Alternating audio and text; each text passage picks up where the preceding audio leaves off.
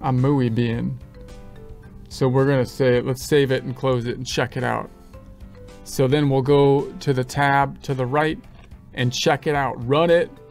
So now we have the adjusting entry for accounts receivable that is in here. There's our adjusting entry in the A to the R, increase in the AR, which makes it right as of the cutoff 2/28. And then we reversed it. If I go into March, we reversed it in March with the journal entry, and that journal entry nullifies itself out in March against the actual invoice, which means it's only just recorded in February.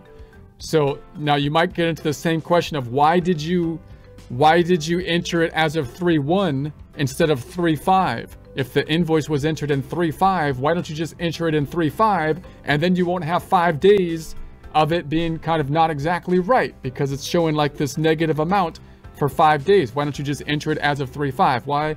Because I want all the reversing entries to be easily found, and I'm sacrificing the fact that the financial statements will not be as perfect in the middle of the month in order to make it as easy as possible for us to be correct as of the periodic statements and to allow the accounting department to do whatever format is easiest for them to do.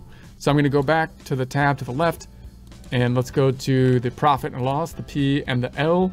Notice that we have it nullified. So we once again adjusting entry, pulled it into the income over here, and we're back down to 0 on the income statement. And so if I go into the March, we've got the 2 items, the reversing entry and then the actual invoice nullifying each other out. It's not going to look correct because you got a negative revenue for 5 days. But then after that 5th day, when the invoice is in place, it nullifies itself. And I'm okay to have a negative amount showing up for 5 days because, again, we're sacrificing a little bit of inconsistency to have all our reversing entries happen as of 1 day so we can know where they are. Going back to the tab, same thing happens with the cost of goods sold here. Same thing happens back on over with the sales tax. If I go down to the sales tax, we entered the journal entry for the sales tax to make it right in here. There's the adjusting entry, and then we've got the reversing entry and the actual invoice nullifying themselves in the following period. It's not going back down to 0 because this is a permanent account as opposed to the income statement accounts. And then if I go up to inventory, we've got the inventory is back, in alignment. So same thing happens here. We did an adjustment, inventory impacted with the journal entry, and then in March we entered this one and we're back good to go. So that is good. So like if I look at my inventory report, then let's say I made my inventory report over here as of 02/28/23 and run it. So now I'm at 47. Let's pull out the trusty calculator. I'm at 4746, which doesn't tie out as of the cutoff date to what's on here. It's at 4346, difference by 400. Why? Because I did an adjusting journal entry. And remember, anytime I do something to inventory, I should do it with an invoice or a sales receipt, or if I'm buying inventory with an expense check bill form. If I'm just entering a journal entry, I'm not adding the item, and therefore I can throw it out of balance. So that's what I did, but I did it mindfully, saying, okay, I know I'm going to throw it out of balance because I'm trying to make the actual dollar amount correct as of that time frame. I know the inventory item that was impacted. I could adjust it. It was an ELP, I think. I could adjust it if I need to report the subledger, but I don't want to mess up QuickBooks subledger or anything like that, right? So I can't really report the item with the inventory. But then when I did the reversing entry, I'm back in balance. The 4346 ties out to what's on the subledger as of 03/31/23. This is back to 4346. So we're good to go after the reversing entry. Notice the subledger for the customers. If I run this one forces me to use the customer. So I couldn't post something to AR without posting to some customer.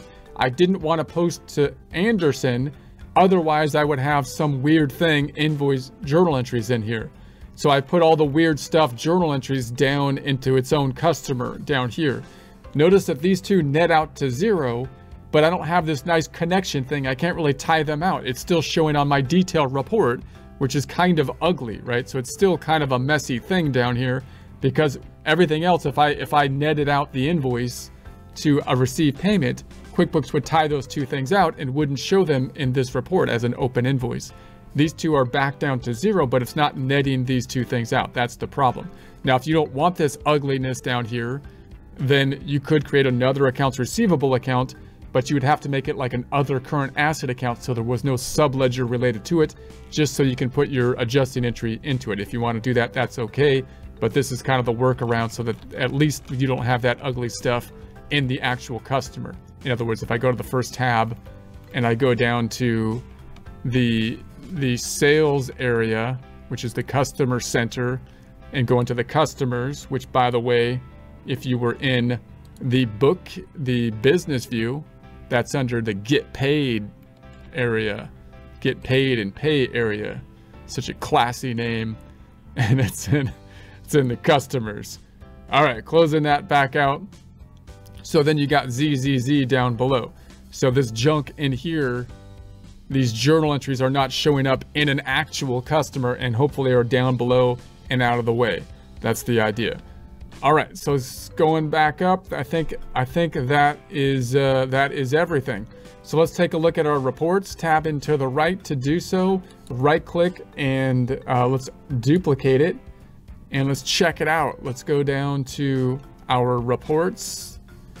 On the left, open up some reports, close the bookie. I'm gonna type in the journal report, journal, and let's do it as of the cutoff date, 02/28/23, 02/28/23, run it, and then I'm gonna filter by journal entry, customize, filter,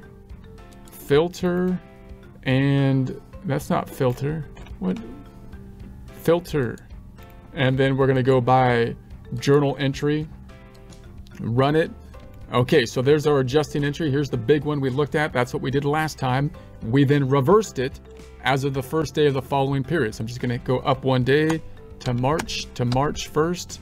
Boom, there's the reversing entry.